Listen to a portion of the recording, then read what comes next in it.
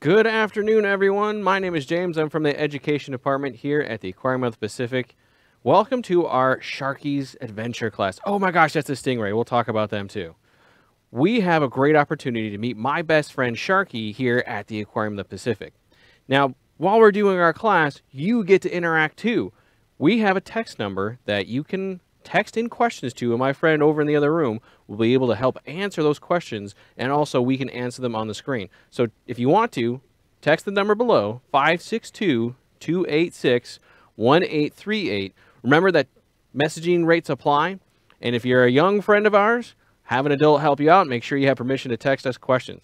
If you are watching from the recorded version, there's also a way for you to help and interact with us. If you can give us an email at live@lbaop.org, you can ask questions through the email, and we'll have our friends here at the aquarium help answer them for you.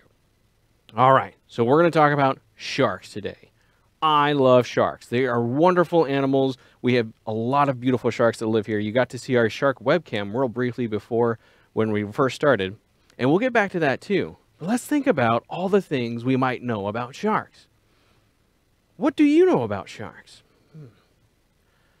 We saw them swimming, so they live in the water.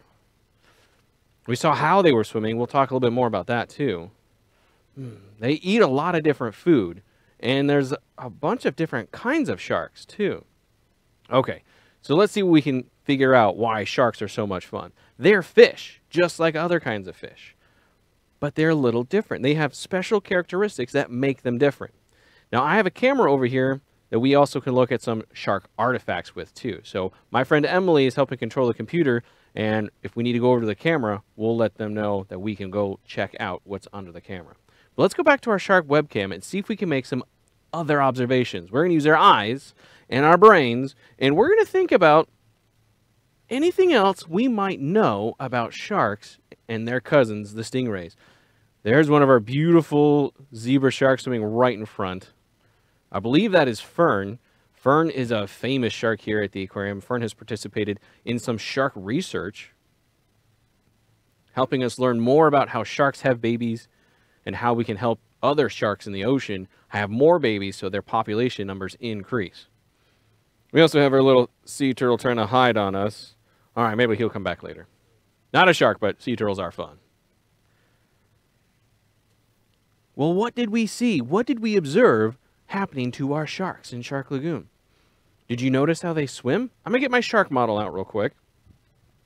It's a very fancy scientific shark model. He's a very happy shark. When the sharks were moving, how did we watch them move? Were they swimming like a Garibaldi? Were they going... No, they weren't doing that. They were using their tail. They swoosh their tail back and forth to help push them through the water. That's a really good observation. If you're watching really closely, look at the color of our shark puppet friend here and the sharks that were on screen. Did you notice that their backs are darker in color than their stomachs are?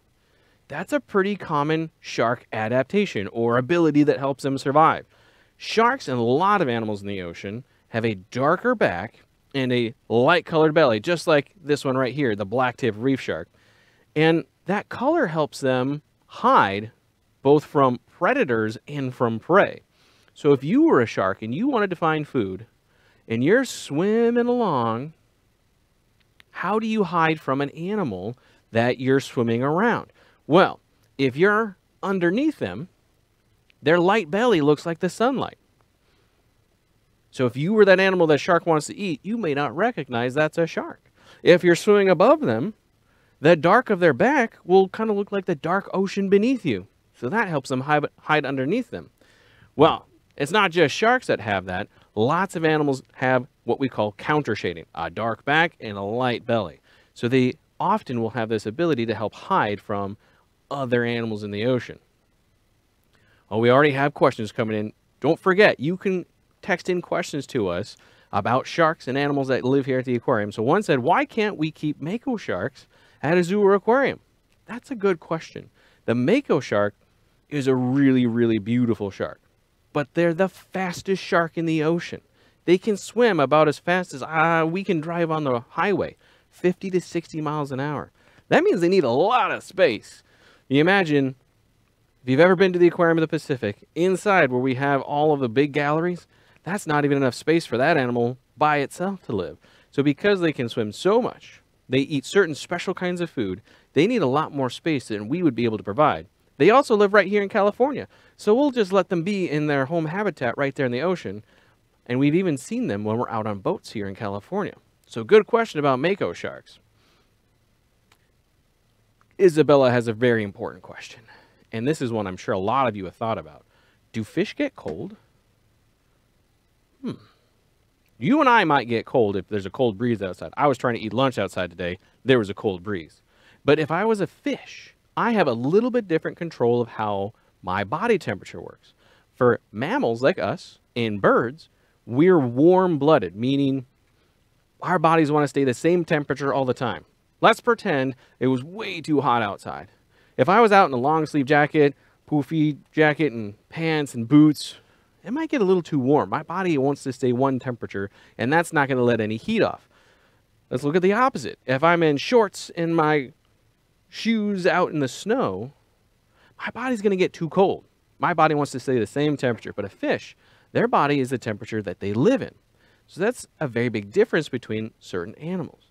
That's why fish, they don't really get cold, but they only survive in certain temperatures that they're okay with. So some fish are tropical, like the fish in Tropical Lagoon and our Shark Lagoon. They need warmer water than the fish that live here in California. So in Shark Lagoon, this is a tropical habitat. It's about 70 to 74 degrees. That's a pretty good temperature for them. That's probably not even that bad for us. California waters, though, we really range between 58 to 65, and 65 is like the warmest part of the summer. So our water is a lot colder. So some fish will live in cold water or warm water, and some can move between them. All right, well, let's see if we can check in with my friend Sharky. He's been moving around the aquarium trying to find us. So let's see if we can check in with Sharky and see what's going on. Hi, everyone. Hey, Sharky. My name is Sharky. I work here at the aquarium. Today, I was going to go on an adventure to see if I can learn more about sharks. Hey, would you like to join me on my adventure? Yeah, let's help Sharky out. All right, well, great. Sharks have been around for over 400 million years. That is way back, even before dinosaurs were around. Over time, sharks have become one of the most popular hunters in the ocean. Sharks come in all different kinds of shapes and sizes. Some are shaped like footballs, while others are as flat as a pancake. Some sharks are as small as your hand, and others are as big as a bus. Dr. Ramora, do you have anything in your classroom to show the students just how large and small these sharks can actually be? I do. Great! While you teach the kids about sizes, I'm going to swim off to Shark Lagoon. Meet me there later. All right. So while Sharky's heading out to Shark Lagoon, I have a special way that we can learn about shark size, but I'm going to need your help at home. I don't have a big enough space here to really do all of the sizes, so we're going to use our friends at home. Anybody around you can help you out with this too. So let's learn about some different shark sizes. One of our most numerous sharks at the aquarium are called the bamboo sharks. So we might have a picture we can show you. These are the bamboo sharks. They are a special shark. We can touch them here at the aquarium in our Shark Lagoon touch pools. They're safe to touch and interact with. And one, they're very friendly, but two, they're not as big as we might think sharks can get.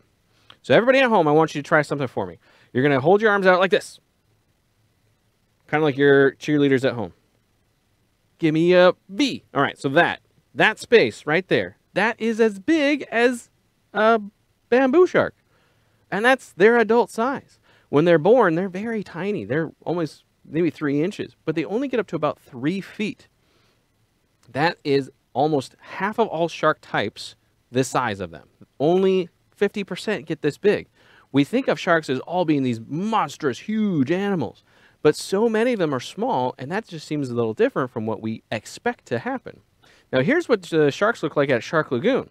The bamboo sharks, the brown-banded and white-spotted, are all moving around, hanging out, swimming inside the water. And when they come near to the guests can touch them. But this is as big as they get. See, there's a nice little yellow fish that likes to hang out and eat the algae off the rocks and surfaces in the shark lagoon.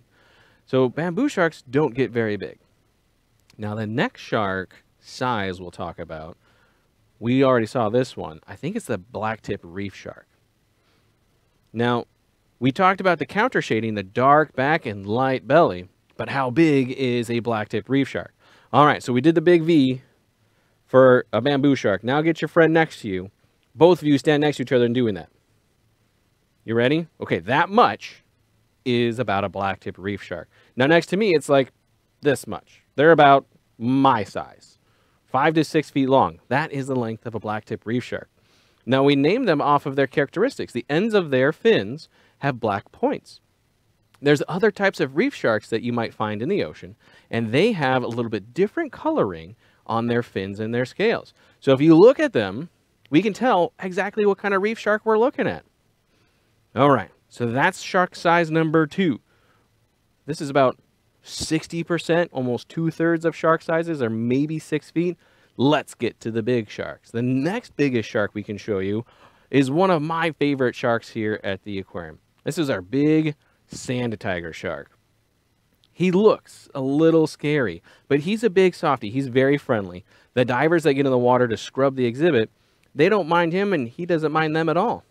Now, our sand tiger reef shark is even bigger. So if you have a third person in the room to do the shark cheerleader size, we need 3 of you. So each of you stand right next to each other. Or maybe like 2 of me doing that. I don't have a second one of me. I only got the one. So imagine 2 of me. That is the sand tiger reef shark. They have very special teeth that they eat their food with. We'll take a look at how sharks eat a little bit later. And their fins are very big compared to other fish. Those fins tell you a lot about how they swim. And we'll take a look at swimming in a little bit too. So now we've hit about 10 feet for shark size. That's a pretty good sized shark. But what's bigger than a sand tiger shark, Emily? Let's see what's left. The great white. Now, I just got a question in about why don't aquariums have great white sharks? It's someone's favorite shark, Becca. Becca, it's a great shark to have. The great white shark, you want to know how big they are? You might think it's as big as the room you're in, but that could be even bigger. They get about 22 feet long on the largest size that we've ever recorded. That's a big shark. Many thousands of pounds at that point too. And I think in Australia, they were able to film during a dive the largest great white shark that was also potentially pregnant or holding babies ever recorded. And if you watch the video, it's a big animal. But that's still not even the biggest shark. But let's answer Becca's question, why we don't have one. Well, it's 22 feet long. Remember we said the mako shark needs a lot of space to move? The great white shark needs even more. There have been records of great white sharks moving between the tip of South America to Australia. That's like 4,000 miles. And it did that in 2 months. That's one way. So if they need that much space to potentially go find a mate or to go find food, we just don't have the space to house an animal that's quite that big. The biggest animals that we have, one of which is in Shark Lagoon, it's our reticulated whiptail ray. Her body is pretty big, bigger than we ever thought possible. She's about 10 feet long, 6 feet wide, and 400 pounds. This huge stingray is about as big as we can hold in a space like that. Parker, our male sea lion, he's about the next biggest thing we have right now. He can get up to 800 pounds in the summer. So we just don't have this facility space to house something this large. Great question, Becca. But remember, there's something bigger than a great white shark. What could possibly be bigger than the great white shark? The whale shark. I'm sure you were thinking that. And if you were thinking of other huge sharks, there's 3 sharks that are very large, about this animal size. But the longest that we've ever found for the whale shark is about 60 feet. Whale sharks, basking sharks, and the mega mouth shark are huge animals. But they eat something very different. They eat plankton. So megamouths and basking sharks, they get pretty big, 30, 40 feet. This plankton, is what they're eating. Now, this is a huge picture of the plankton. They're actually about this big. They're very, very tiny. And they just swim through, filtering some of this food out of the water. If you notice, there's not any big teeth hanging out of this animal's mouth. They're just filtering the plankton. So whale sharks are huge animals, and they get as big as a bus or a couple of large SUVs. You can imagine that in front of you. That's how long these animals can get. All right. Now, we had a couple other questions. Before I find Sharky at Shark Lagoon, Juliana wanted to know, why aren't the sharks eating the other fish in Shark Lagoon? That is a really good question, too. They do like to eat fish, and there's fish that they live next to, so why don't they interact with those fish? We here, here we go, here's Shark Lagoon. Our staff here offer the animals in this exhibit food every day. And even if they don't want to eat it every day, they're still offered the food in case they're hungry. And because they're so well fed, they're not really trying to eat anything else. Oh, wow, look at that. So they're so well fed, they don't want to eat anything else that they live near. And that's how we try to have everybody work together. We pick species or types of animals that can live together very safely, but also we feed them often enough they're not looking for food in any other area. Another really good question was, how deep do sharks swim? Well, they can get pretty far down there. They don't need air like mammals do, so they can be very deep in the ocean. The great white shark can be hundreds, if not 1,000 feet down or more, especially during their breeding season. Scientists have found out that the females will hang out at one depth and the males will hang out at another depth. So if you're looking for a shark and you know how deep it is, you could almost tell if it was a male or female shark based off of this one area they like to be in called the White Shark Cafe. Now, there's a lot more research scientists have to do to figure out how deep can they be found, what all habitats are they in, and one of the other amazing sharks that lives in a very deep habitat is called the goblin shark. If you haven't seen one of these before, I recommend you have an adult help you Google it because they're very cool. Their face will come out of their mouth comes out of their face to grab their food. They don't have hands like us. They can't just grab something they want. So their mouth will kind of stretch out a little bit to grab their food and pull it back in. That's a really amazing adaptation for a deep water animal to have too. Well, let's see if Sharky made it out to Shark Lagoon. It is a little windy today, so let's see if he found his way out to Shark Lagoon. Hello, everyone. Look who I ran into. This here is Steve Blair. Hi, I'm Steve. I'm an aquarist at the aquarium. An aquadalua who? An aquarist. That means I take care of the animals. I'm in charge of feeding them, treating them for diseases, and watching the exhibits. Today I'm feeding Shark Lagoon. Wow, what a great job. It looks like there are a lot of mouths to feed here, Steve. Just how many sharks are there? There's about 150 bamboo sharks in the large touch pool to Shark Lagoon. 150? What do all the sharks like to eat? Well, sharks are hunters. Today I'm feeding them squid. Squid? Ew, gross. Do all sharks eat the same kind of food? No, you should know that, Sharky. Sharks have different kinds of teeth to eat different kinds of food. Wow, that sure is a lot of different teeth, Steve. Hey, do the divers get in the water and they like being with the sharks? That is a great question, Dr. Remora. I will go ask them. Meet me up in the dive locker. Bye, Steve. All right, so we're going to let them go up to the dive locker. But let's look at some shark teeth. Now, remember, I said we have a special camera. We can look at some teeth over here. So I'm going to hang out off the screen for a minute. And let's take a look at an animal that lives in Shark Lagoon, what their teeth would look like. So here's my camera. Here's my hands. This is the jaw of a zebra shark. Let's see if the camera will help focus on it for us. That doesn't help. Here we go. All right. Now, all of these tiny little teeth, that's my finger next to these tiny little teeth. Zebra sharks have big bodies. They get about the same size or bigger as our sand tiger, but they don't have huge mouths full of really big teeth. They have all these little tiny teeth, very many rows of tiny teeth. And the great thing about their teeth is they grow in this direction, towards the inside. So if you were an animal and you got caught, those teeth help grab onto them, and it can crush certain kinds of prey that have shells. What kind of animal has a shell you think something would eat? Maybe a clam or a snail or something else crawling on the ground. Zebra sharks can crawl around or sit on the ground and even hunt out of the sand. And these special teeth help them eat the smaller prey that would live in that space. All right, I'm going to zoom back out real quick. Whoop. See, there's that jaw next to my hand. Well, let's take a look at a shark with some very different teeth. This is the jaw from a bull shark. Very different shape and style of tooth. Now we're going to go way back into these teeth, and we can even see that there is a different texture to these teeth. Do you notice these little ridges on the sides of these teeth? Well, great. Those parts of their teeth help them so they can cut through large prey. So the bigger your teeth, the bigger the food is that you can eat. Now, just like we use a knife to help cut through our food, a shark has special teeth to help cut through their food. So you either need crushing teeth or you need cutting teeth. So that is what a bull shark's teeth look like.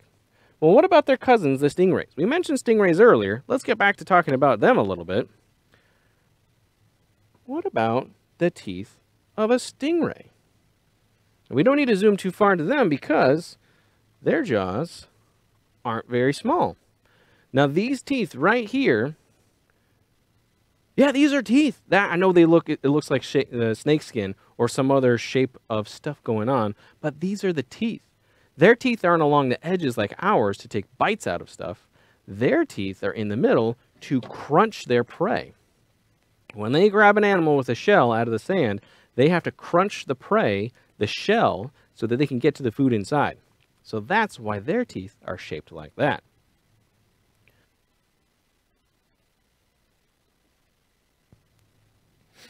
Okay, let's see if we can guess what kind of food this next animal will eat. Now we just have part of the plastic model of this jaw. Now that we know that long teeth are for big food, tiny teeth are for small food, and flat teeth are for crunching your food, what do you think this shark would want to eat? Remember, you can text in questions or comments to our friends here in the office. You can text in your guesses too. 562-286-1838. So what was this going to eat? The long teeth tell you it wants to eat big food. Probably fish or squid, something that's a little slippery. These long skinny teeth do help with that. Great job, everybody. Now, Sharky did tell me that he got up to the dive locker. He must have been running his way up the stairs because it was not very close. The dive locker said, oh, okay, so they said the divers do get in the water and it's safe for them to do so. He wouldn't let the divers go somewhere that's unsafe. They even get to feed a very special kind of shark that lives here in our blue cavern exhibit. It's not always visible on the camera because they like to be wherever they want to be in that exhibit, and it's 27 feet tall. So that's a lot of space for our camera to try and watch. But the leopard sharks that live here in California, just like this one, that is the shark that the divers can feed by hand. And they're very gentle. All sharks really don't mind people. You give them their space, they give you your space, and they don't mind. But the leopard sharks, we can feed by hand. And the other sharks here, we use either like salad tongs or these grippers that we can reach really far over into the exhibit to try and get to the animal so we can make sure we feed only the shark that we want to feed. Now, we had a couple questions that our guests were bringing in here, so we should probably get to them too. David wants to know, where do nurse sharks live? That's a good question. Now, we used to have a nurse shark here a long time ago in our Shark Lagoon habitat. Do you remember what the temperature of Shark Lagoon was?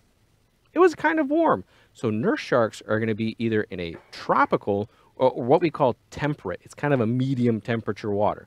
So they can live in warmer waters, but not really cold waters. Good question. Xavier had a question about, can a great white shark eat a whale shark? Well, let's think. How would that work? They're either the same size or the whale shark is bigger. Well, great white sharks do eat big things, but also sharks will scavenge on animals that have passed away. That's part of the natural cycle. Animals that have died are still potentially food for something else. So it may hunt a smaller shark, but if it's a lot bigger than it, the great white has to use a lot of energy to get its food. Now, it doesn't want to waste any energy because that's really important. Sharks don't eat all the time in the ocean, so they have to conserve or save that energy. So they might eat a whale shark, but I don't know how many times a whale shark has been hunted by a great white.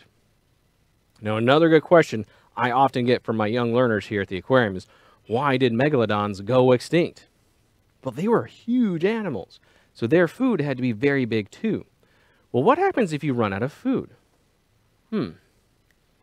Probably not going to survive too long because you need a lot of animals that are small to sustain you. So if you're a 60-foot shark and you need to eat big animals like large marine mammals like whales or seals and sea lions, and there's not enough of them around, that potentially could lead to their extinction. In other terms, or in other animals, sometimes the conditions of the environment change so much, you don't have any good abilities to survive. So in some cases, animals have gone extinct in the past because the world has changed and they weren't able to change enough with it so that they could survive. Good question. How do sharks hide from other predators? Oh, let's go back to Shark Lagoon and take a quick look. And we'll see if we can observe that really special color feature on any of our sharks. Do you remember what it was called? It had a really big name. It's called counter shading. No, come back. Okay, maybe another shark. Oh, hey, sea turtle's out. And there's a shark. So sea turtles hanging out with our sharks. Look for the color pattern on a shark or a stingray that shows you that their belly is light colored and their back is dark. Here's our gray reef shark. Perfect timing, sharks. That color shading helps them when they're swimming around. But what if you're like the zebra shark and you can sit on the floor? Some sharks can hide in the nooks and crannies of spaces because, remember, not all sharks are big animals. A lot of them are very small. So sometimes they huddle together and hide to confuse a predator, look like one big thing. Sometimes they're just able to hide in the sand and the reef or in the kelp and avoid a predator altogether. So they know how to hide and they have color patterns that help them camouflage. Good question. Do our sharks have live babies or do they lay eggs? Well, guess what? They can do both. Fern, that just swam by us, Fern lays eggs. Now, actually, there's an egg. Now, once Emily goes back to our Shark Lagoon, I'll show you a real egg. It was, just a happy accident that was in the same spot where I was pointing. So you see that fuzzy patch right there? That's an egg. And that's a turtle. You turtle, you're getting my egg? Okay. The egg is right there. So, hello, sea turtle. Sharks that lay eggs, they have this stringy material on it called filaments. And they want to stick it to something and tie it down so that it doesn't float away. Here's those filaments on our picture. They are really, really sticky, kind of like gluing something somewhere. And then the baby will grow in the egg, depending on the temperature of the water or the species, 3 to 6 months or maybe even more than 6 months. And this skinny patch right here, that's the back of the egg. And then this spot right here at the top, that's where the shark will push out when it wants to hatch. So that's the egg-laying shark. The bamboo sharks we talked about earlier that we can touch here at the aquarium, they also lay eggs. This is a bamboo shark egg, I believe. And they do lay eggs pretty often. Now, if they're eating a lot like ours do, because remember, we offer them food every day, they're going to lay eggs a lot. But the sharks that have live babies, like the black-tip reef sharks, that doesn't happen very often because, well, we need to have a male and a female together in the same space so they could potentially have babies. Now, one of the cool things that we've had here is our vet office with Dr. Adams has done research to figure out what's the best way to have sharks have babies while under human care. So we know so much more now than we did even 3 years ago about how they have babies and how we can help them have more babies so that sharks in the ocean can repopulate or keep their population numbers increasing. Those are really good questions. How many babies can a shark give birth to? That depends on the shark. Sometimes one, sometimes a few. I believe our black-tip reef shark, I think, had 3 or 4 pups at once. But a great white shark will usually only birth 1 pup. So it's a little different depending on the type of animal. When they lay eggs, they lay 1 at a time, but they might lay a few a week. So it just depends on the type of shark. Great question about egg laying. Okay, we have a couple other really good questions. Robert's watching all the way from Washington. Well, thanks for hanging out and watching with us, Robert. Robert wants to know, what does a goblin shark eat? It lives deep in the ocean, where it's dark. It has a special mouth that reaches out and grabs food. I'll tell you a secret. It has long teeth. So what do you think something with long teeth wants to eat? Fish, squid, other squishy animals that don't have a shell. So even though it lives in the deep ocean, it still has the ability to find its prey. The sharks have these special abilities, just like we have our special senses, sight, taste, touch, smell, hearing. But they have another really good one. It's about how they sense electricity. Everything that moves around that has muscles and a body makes electricity. That tiny little electric signal is making my brain do all these things. Well, the sharks can sense that. And a goblin shark has a very elongated or straight long face that allows them to sense more electricity. Hammerheads have a very wide face that allow them to do this too. So that's just one of the adaptations about how they can find their food. Now, Karen wants to know about how many types of sharks are there? I last heard there's about 470-ish species of sharks. That's a lot of sharks. There's over 600 types of rays. So sharks and rays are a big group of animals. Why do sharks eat different foods? Well, Matthew, that's a really good question. I hope we were helping answer that. Remember, teeth shape or tooth shape helps figure all that out. It tells you what they're going to eat. If you have the wrong kind of tooth for the wrong kind of food, it just doesn't help you eat that animal. Now, Athena wants to know, why do sharks attack other sharks? The ocean is a big place, and sometimes food is not easy to come by.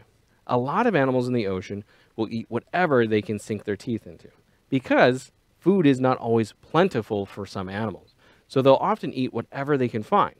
So that's one reason why animals might attack or eat or hunt very similar animals to them. Okay.